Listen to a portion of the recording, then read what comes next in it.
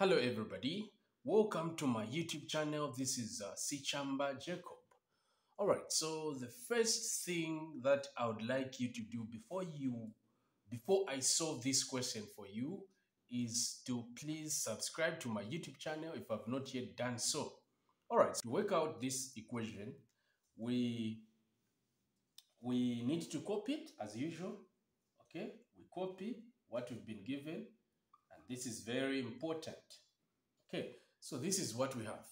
So now, how can we find the value of x and y?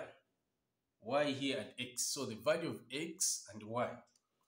We first need to say let y be equal to kx. So k there is the constant. This is the constant.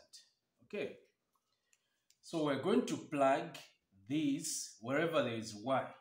And this is how it will look like. X power kx is equal to kx power 3x. So this is what we have. All right. So now from this stage, we need to cancel this side, the x and the x this side. Now, how do we cancel? We apply the inverse. So we are going to apply the 1 over x because we want to cancel the x which is here. It's equal to kx and power 3x there. Again, we say power 1 over x. So you see, this x and x here will cancel. This x and x will cancel. So I think you can see the things that have cancelled. This side, we shall remain with x power k is equal to kx there power 3. So this is what we've remained with, okay, after all the cancellations. So now let me do this. From this point where we have x power k is equal to kx power 3, we are going to make or try and make x subject of the formula. So we shall maintain what we have this side, and this side we're going to apply this power. So this is how it looks. So what we have here and what is here is are just the same. The laws of indices here. So here, after reaching this point, we're going to divide by x over x power 3, and this side also x power 3. Okay, so this and this will cancel. Here, using the laws of indices, we have the same base, so we are going to subtract. So this is what we're going to have. X power k minus 3, which is equal to k power 3. So we're at this point. Now, from this stage, to make x subject of the formula, we are going to apply the inverse rule. So this side, we're going to put 1 over k minus 3 is equal to k here. Also the same. This side we put 1 power 1 over k minus 3, like that. So that this and this cancels, like we did right here, this point. Okay. So let me copy. Let me write here. I don't want to erase this part because it's very important. So let me just do this to differentiate what is here.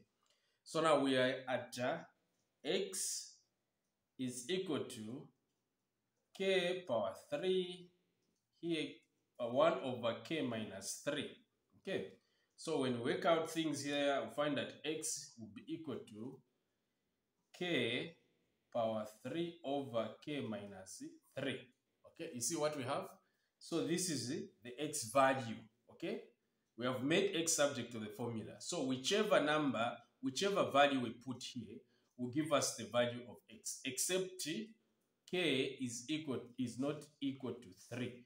So k cannot be equal to 3. The reason why, it's because it will be undefined if we put 3 here. It will be 3 minus 3, which is a 0. And remember, fractions, we don't put a 0, okay? So that's it. So any other number apart from 3 will be our solution, okay? So we maintain this, it's very important. So now after getting that, we come back to this stage where we said let y be equal to kx, okay? It's at this stage. So now at this stage, we're going to apply the value of x. So y will be equal to k multiplied by k power 3 over k minus 3 there. So you see, I've just substituted this because value of x here, it's k power 3 over k minus 3, which I've just put here where x is. So now we are multiplying same bases, laws of indices here. What does it say? So we're going to get the base, and then what power is here? It's power 1. So it will be power 1 plus power 3 over k minus 3. Remember, laws of indices, when multiplying same bases, you add the powers. So here it will be y is equal to k power k over k minus 3. So this is our y value. You just find the lowest common denominator and work it out. This is what we are going to get. So now we've gotten these. And remember, k is not equal to 3. So let's try one. Say y, we say k, sorry, k is equal to 1. You substitute a 1 here, and here you solve, you find that x will be equal to 1. Okay, so let me write it here. X will be equal to 1.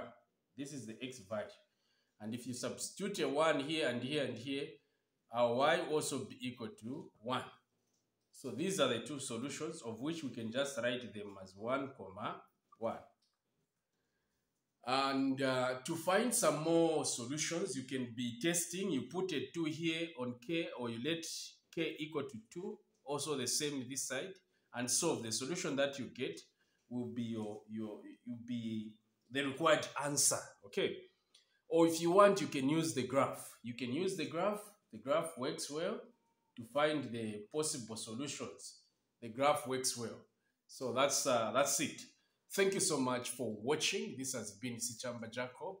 Please remember to comment, like, share the video, and also subscribe if you have not yet subscribed.